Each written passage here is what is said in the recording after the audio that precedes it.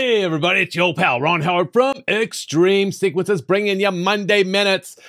Let me tell you, the innovations this year in the holiday lighting hobby are unmatched. I think it's a remarkable year, 2023, for the entire community, for light show enthusiasts. And as a sequencer, as a vendor, as a business owner, it's important that I keep up with a lot of information. As much as that of this information that I impart to you with just xLights, there's so much more of it, so much more of it. New lights, new controllers, new this, new that. It's hard to keep up. Everybody is on this innovation kick. And I don't know, are we just bored? Is everything we've done for the last 8 years not good enough? I don't know if I agree with that, but innovation is never bad if it serves the purpose for the masses. And that would be all of you and me included. And some of the things I always look out for are things that are innovative that help with safety, you know, things that make it easier for you to do things on your roof, on your house, on your windows, anytime you're up on a lift, hopefully, or a ladder.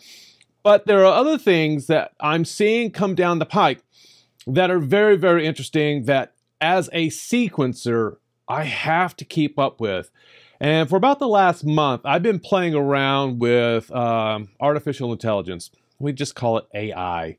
And one of the things that has really jumped out is the possibility of using content, images, videos, you name it, to help further express the artistic value of a sequence. And here's the beauty. Others are going to catch on to this, and they're going to have to learn how to do this stuff. They're going to have to learn how to sequence better. They're going to have to learn how to use better artwork. And it's not just for the sake of using better artwork. Of course, we always want to elevate our sequences. At least, I know some of us do. Is that copyright is sort of a very scary thing for businesses. It can be scary for you if you run a commercial project, whether it's for raising money for Toys for Tots, or something like a drive-through. Copyright is always an issue, specifically music. You know, you have to get permission, you have to pay money. But what about all the artwork? What about the images and the videos that you can use in xLights, and then someone uses it in their show and some artist is driving by, they're like, hey man, that is my Santa that I created. I drew that, and someone's making money off my stuff. Well, you better lawyer up, potentially. Right? So it's important to have good insurance as a vendor, but also you have to pay attention to copyright. And then AI came about. And copyright is a completely different discussion with AI. From everything that I'm reading, and I haven't spoken to attorneys about this, that if it is AI generated, there is no copyright on it. Now, I want to be careful how I say this. You have to do your own diligence on this. Do your due diligence to make sure that you are covered, because it probably is not unheard of for you to generate something in AI that might be in the likeness of someone else, and maybe there is intellectual property. I am not giving advice on what is and is not copyright free. Okay, so do be careful with everything I'm going to be talking about. But here's the biggest thing. AI is going to change the way we use xLights today, moving forward, forever. And I've been playing around with quite a bit of this, and it's very, very interesting. Do I use it? Yeah, of course. I don't want to be left behind. I need to understand this. Is it cheating? Well, that's up to you to decide. If you're using AI to help you with your business like everyone else in the world, then I don't know. Will it make us lazy? Probably. Will we be able to invoke less critical thinking? Probably. But even though AI is generating a lot of things for us, we still have to give it the correct prompts. We have to ask the questions in ways that it gives us the best detail that we're looking for, the best return. And that's not always easy. There's a lot to it. And I have buried myself in YouTube videos trying to learn this. And I have a buddy down the street that does some projection mapping with visuals that I've never seen before that is just out of this world, and he uses AI to generate all of it. So he doesn't have to worry about copyright. At least that's what he says, right?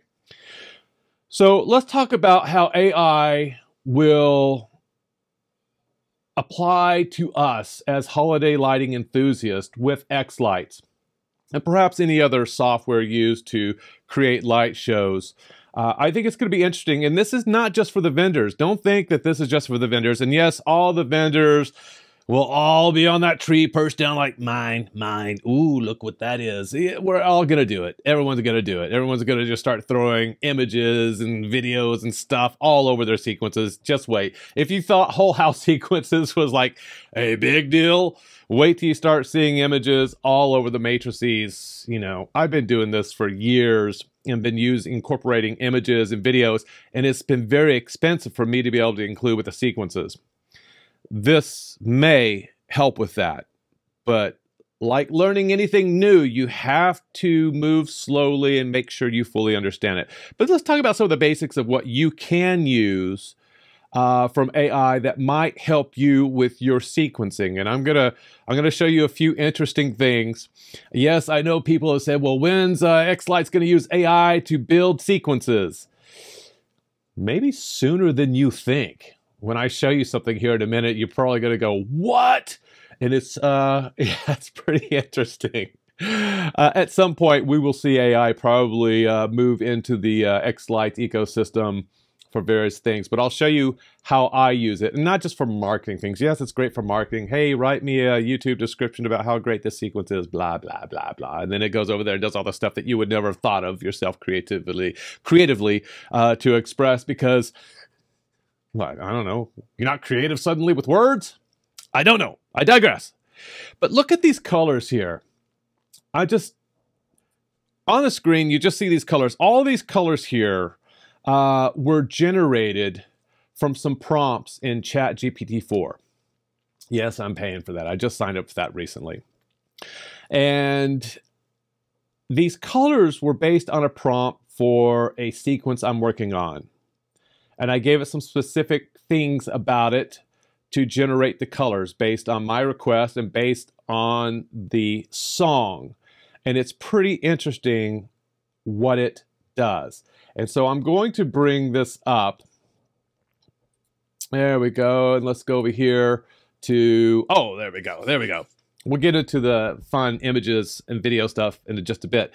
But for instance, for All I Want for Christmas by Mariah Carey, I had asked for ChatGPT to give me color palette in hex values to use in xLights for effects used in the song All I Want for Christmas Is You by Mariah Carey that brings the perfect mood for Christmas song. Boom. And then it says, great, All I Want for Christmas is a festive song filled with love, warmth, and holiday cheer to creative effects in xLights that match the mood of this beloved Christmas classic. You can consider using the following palettes. And then it gives me 10. Now, if I asked for 20 colors, it would have given me 20. If I asked for 50, it would give me 50. But I don't need 50 colors. But I could take these hex values here, like this warm firelight. I can go in here, copy this, go back to my xLights, and I can go, let's go to a different palette here. Let's just go down to this. And I'm gonna double click on this, and I can double click in here, paste that value, hit enter. Here's my color. That's my warm firelight. Put that in here, close out of it, and now I have warm firelight that I can choose for this color. And there, oh, no, I don't want to go back in there. Don't click, don't click. There we go. So there we go. So there's my warm firelight color. So this is something you can do and everybody can do and all the vendors can do is to help better create color palettes. Okay. Another one that I chose, and I was very curious to see how close this would be. When I did This is Christmas Nightmare Before Halloween, I had researched specifically to find color palettes that would match what Tim Burton used.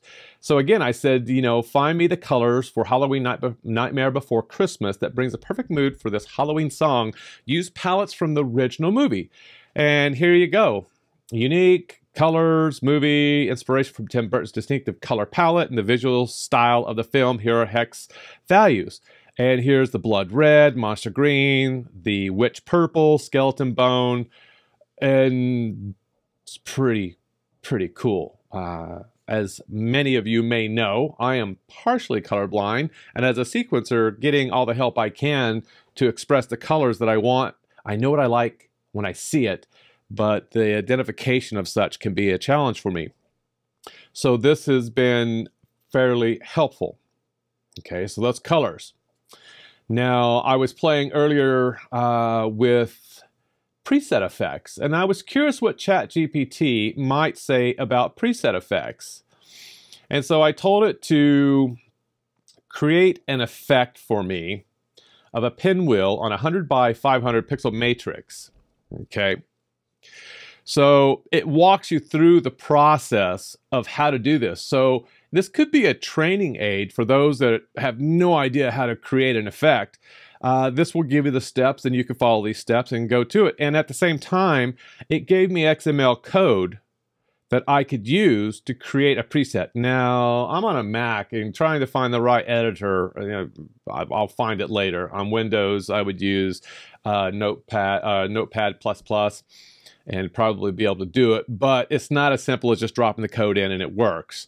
But I think this is something we may see somewhere down the line to where we can create interesting things. How granular, I don't know. The system has to be trained. And the more people training it, the more results you can get.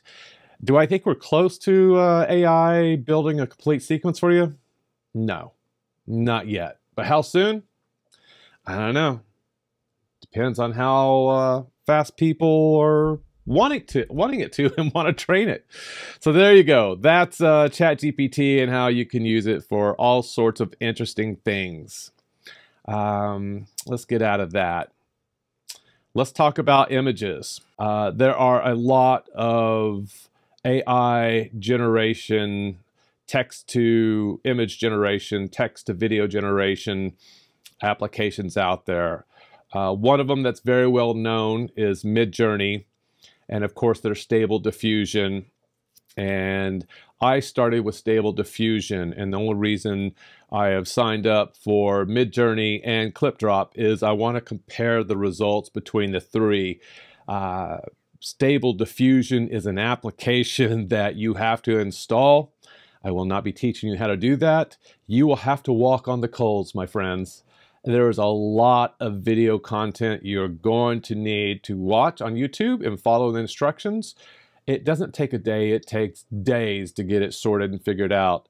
And on the Windows side, I don't know. Watch videos, learn, install. But the web-based apps like Midjourney, basically you sign up for Discord and you watch a video, and next thing you know, you're learning how to do this kind of stuff. The challenge with Midjourney is you don't always know what you're going to get, and you're going to have to pay for it.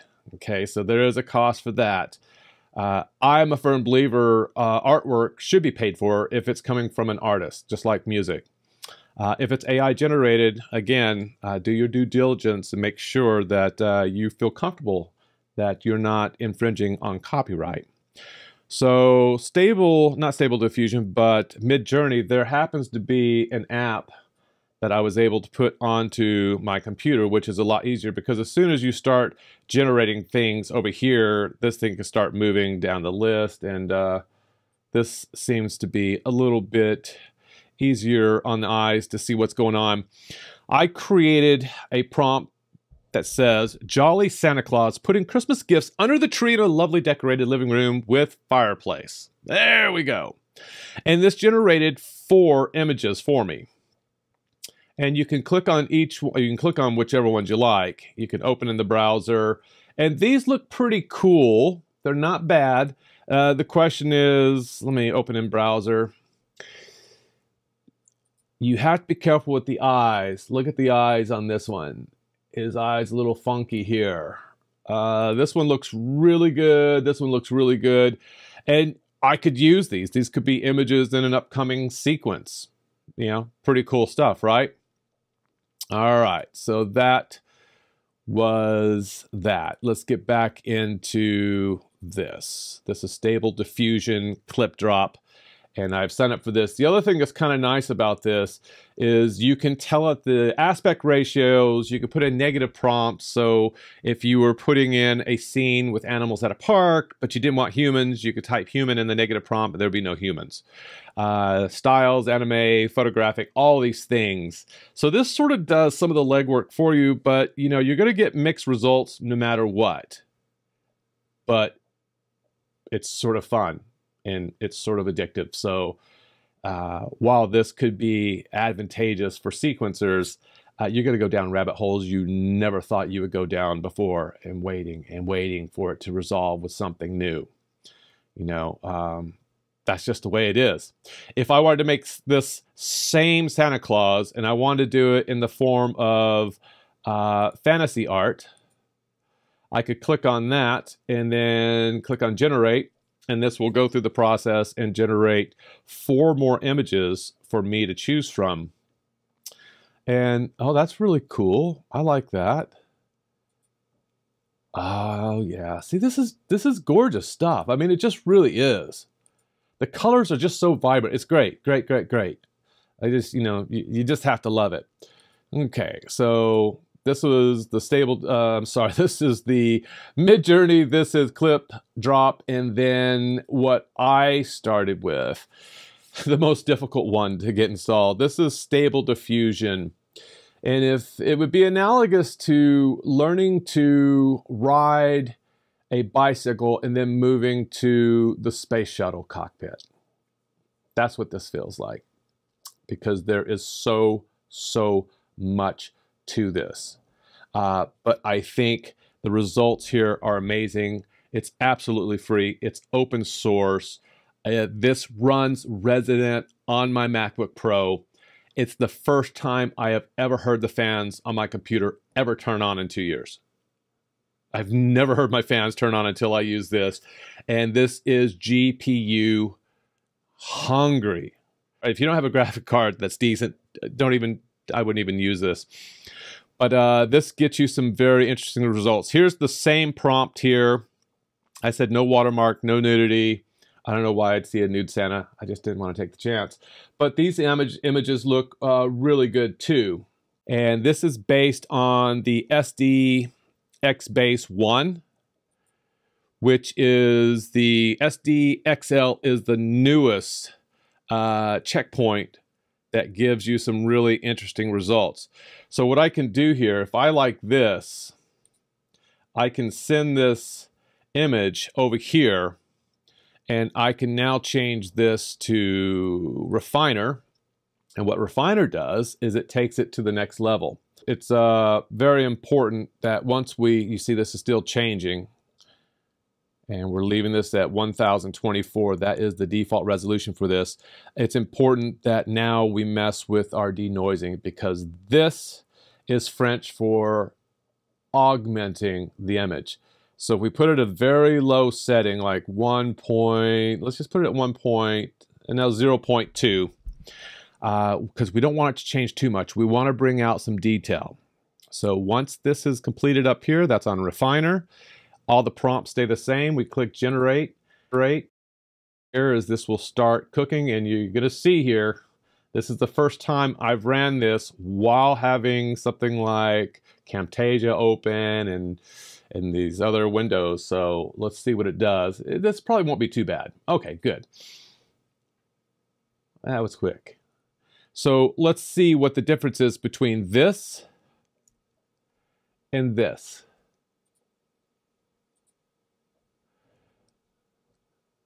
It's not, well, see, again, I think we have to be careful here. I think that still, it put glasses on them. And I'm not so sure I'm down with that. So things you could do, we could take this and take that denoising and go way back to like 0.1. We could also use a different sampling method, maybe the LMS Kara. And let's see what result we get from this. There are so many choices here. and you have to spend time to figure out what results are. There's also a whole world of creating prompts. And there's even companies now that sell prompts to get you the best. And there's a hierarchy in which you would ask the prompt. This is not really the best way to put in a prompt. There's a specific hierarchy of the scene, the action, details, type of film look you're looking for, type of artist rendition. You're looking for something more like Van Gogh. You have to put all this information in. So let's see how this one did. Oh, that's better. That one looks okay. Not bad, not bad. Okay. If that's not enough, there's video, and the forum is another component you can add to Stable Diffusion. And with keyframes defined, prompts, you can create videos. And this is sort of the next area that I'll be spending some time in checking out. It's not easy. It's not easy. And for me, what I've been doing is looking at ChatGPT to help write some scripts and prompts based on what I'm looking for from the research I've done. And it's given me some pretty interesting results. I'm at that point where I'm ready to throw a lot of video content from here into the sequences. No, this is more for 2024. But I will spend the remainder of this year learning everything I can about Stable Diffusion, prompts, scripts, the storyboards, and then I'll use things like Clip Drop for some imagery and be testing that out. And of course, with Midjourney, checking that out and see which ones I like best. That's a lot of information. And if you stuck with me this far, you're a trooper.